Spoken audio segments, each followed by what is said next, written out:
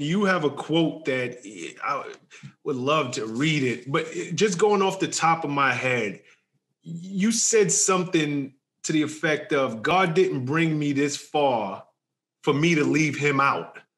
And if I got that right, you did your homework. Yeah, like I think that is such a freaking dope quote because it goes to everything that you're saying, right? Boldness, bringing him into the conversation where you can. Right. I think that that's something, because we live in a world where everything, especially the word of God, is challenged. Everything is challenged. We live in cancel culture, and even before cancel culture as we know it has come into play, they would take in anything related to God out of the schools. It was almost a sin to going into the workplace and mention it. So now just hearing you speak, I think that is great to understand your psyche of being bold.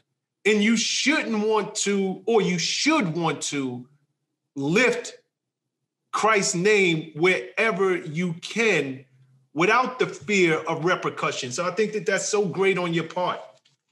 Oh, well, thank you. But in that quote, like I said, man, you did your homework. I was actually another brother who's very successful. I won't mention his name, but very successful, was writing a book, or he was doing his, it was going to be his book about his life. And he was interviewing writers to write his book. And it was myself and a couple other guys he interviewed. And he was a man of faith, and we were talking about it. And that's where I first said that. I don't even remember what exactly his question was, or maybe he asked me about me speaking out or being bold about my faith.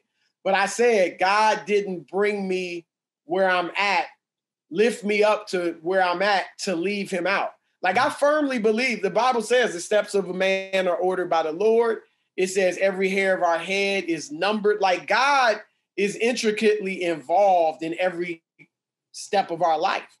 And so I firmly believe God has promoted me to the New York Times, to ESPN, to Fox Sports. Like, he's lifted me up to be here. And so he ain't lifting me up here to now all of a sudden act like I don't know him. And we know, I mean, how many stories do we hear about an entertainer or somebody who started singing in the church, right? And then they go to the world and they leave God out. And I'm not saying everybody has to sing gospel. I mean, I like R&B and secular music too, but sometimes you go overboard. You go too far away from your faith and your life can become a mess. And we've seen it happen time and time again.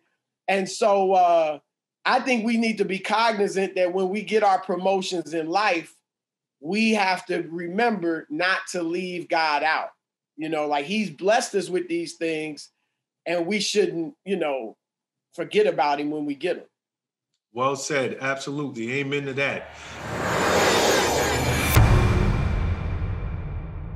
What's up, guys? Thanks for sticking with me to the end of the video. Truly appreciate you. If you like anything you heard here today, go ahead and hit that subscribe button. And if you know anybody that can benefit from this message, feel free to share. Peace and love.